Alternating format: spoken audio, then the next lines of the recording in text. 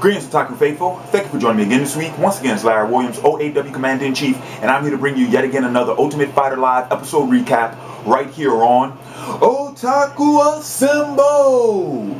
Weekly, as always, I'm here to bring you the latest in this week's Ultimate Fighter Live episode recap. And this week's episode, we have, representing Team Faber, we have John Cofer, and representing Team Cruz, we have Vinc Pichel.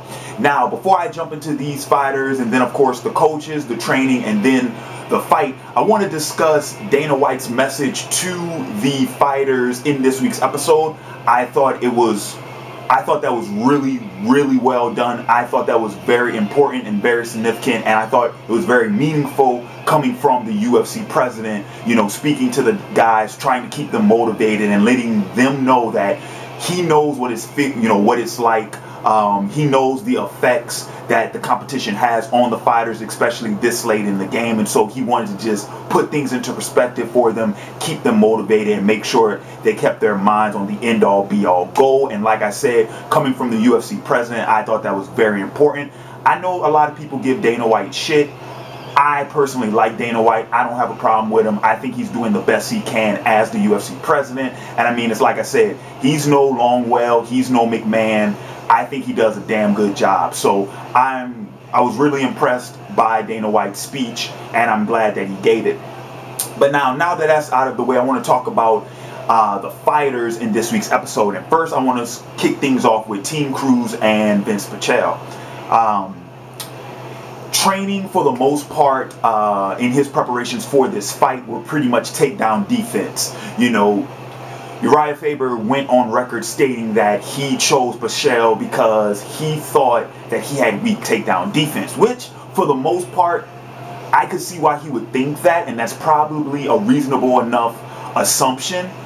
But at the same time, you don't underestimate the guy, and I'll discuss that when I actually talk about the fight. So, of course, you know, John Cofer being, you know, big wrestling guy, Dominic Cruz and his team, their whole thing was, we have to do takedown defense. If the takedown defense is on point, you don't ever have to worry about being on the ground. You never have to worry about the guy out transitioning you. You never have to worry about being in an uncompromising position, and you don't have to worry about the fight ending on the ground. So I thought that was very important. Now, talking about John Cofer and his training with Team Faber, pretty much what they wanted was that they wanted, like I said, they wanted to really put Cofer in the position in which he would clearly have the advantage. So, of course, they wanted to accentuate his wrestling ability. I saw that they were working stand-up, and for the most part, I will say this, out of the two fighters, I felt like Cofer's training was actually the more well-rounded. I felt like they were touching on a little bit of everything for that. And then, of course, getting into the fight. Now, I'll have to admit, this was probably one of the better fights of the season so far. And it was definitely a fight that I felt merited the third round. I actually thought that they needed a third round for this fight, because if you go back and you watch the fight, you pay attention to it, Cofer clearly took the first round because he was able to dominate as far as the stand-up game goes. It's not like he was uncomfortable on the stand-up. He did a damn good job with the stand-up, actually a lot better than I thought he would have. And granted, his footwork wasn't that impressive, but it didn't matter, because whenever they locked, you know, whenever they tightened up, got up close, he was able to take care of himself and hold his own. Also, I think that in that first round, he was actually the one that was pushing the fight more than Vince was. I didn't think Vince, you know, you kept hearing Dominic Cruz say, you know, forward, forward, forward, and I didn't think Vince did that. I thought he was too timid. I thought that he was intimidated by Cofer in that first round. But by the time we get to the second round, we see a different Pichel. Much different, because he was a lot more aggressive. He was fighting go for broke.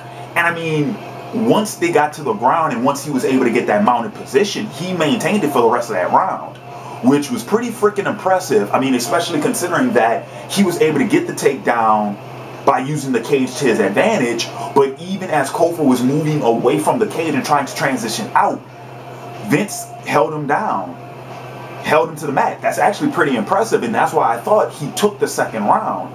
Also, you have to keep in mind how many times he was striking Cofer while he had that position. So I thought that, yes, you needed a third round because Cofer clearly took the first, Pichel clearly took the second, and so by the time we got to the third round, of course, Pichel ended it. He wrapped that whole thing up, which with a very weird submission. Yeah, I did not think he was going to be able to pull that off, especially in that position. But he did. He managed to pull it off. He managed to get the victory, and so he tied things up for Team Cruz, which I don't know if you've all been keeping count. I have. That puts my predictions at 5-1. 5 predictions that I got right. Only 1 I got wrong so far in this competition. I don't know about you all. I think that's fucking impressive. I'm actually surprised that